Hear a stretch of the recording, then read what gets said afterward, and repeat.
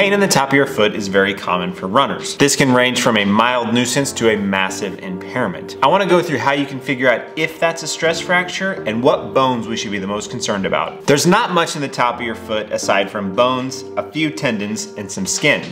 So pain in this area can be concerning because there's a high likelihood that it's the bone that's involved. If simple tweaks like not tying your shoes as tight or wearing a wider shoe don't give you relief, we probably need to do a little bit more investigating. Bone stress injuries, stress fractures, and stress reactions are more often aggravated by being on our feet, running at faster paces, and running up hills. They also tend to feel better when we get off of our feet. Now you can fracture any of the bones in your foot, but there are a few that we need to be more concerned about. We categorize these as high-risk stress fractures because there's a higher likelihood they won't heal on their own.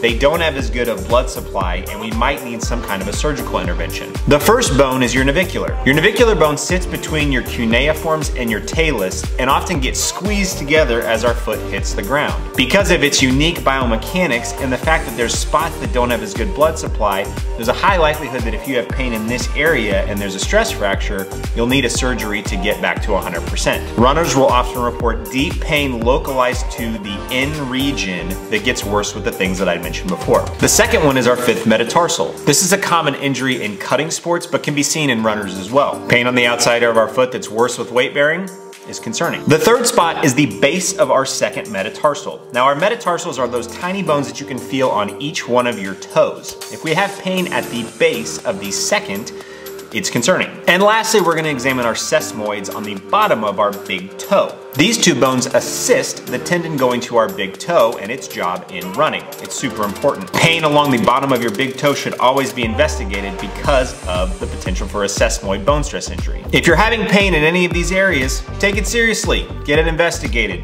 You want to get back to 100%. And if you want to learn more about the diagnosis and management of bone stress injuries, I'd love it if you joined Chris Johnson and my Bones, Tendons, Weights, and Whistles course online that we'll be hosting in a few weeks. We go into a deep dive on bone stress injuries and all things around managing running related injuries. To learn more and sign up, make sure to visit the link in the description. Thanks for watching.